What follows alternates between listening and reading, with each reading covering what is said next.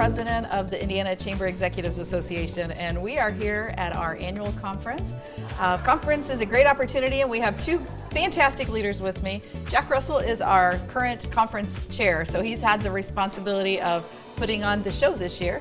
Jack, how's everything went as far as you're concerned? Well, I've tried to make it as good as possible being chair, but I do think it's been great breakout sessions, great keynotes, but more importantly, it's a great way to network and get to know your other peers with, really across the state of Indiana. It's totally, and we have a lot of new faces this year. We've integrated into our network. Jack's done a great job with that. Nick Kiefer's here also. Nick is a long-term member of ICEA. He's one of our seasoned veterans.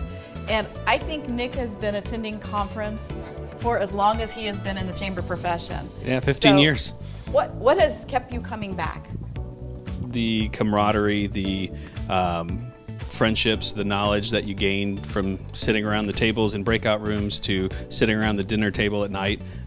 Just you can't not stop learning, and so you have to keep coming back. And Nick has went on to be on the Board of Regents for the National Institute program, which is the National Model Training Program.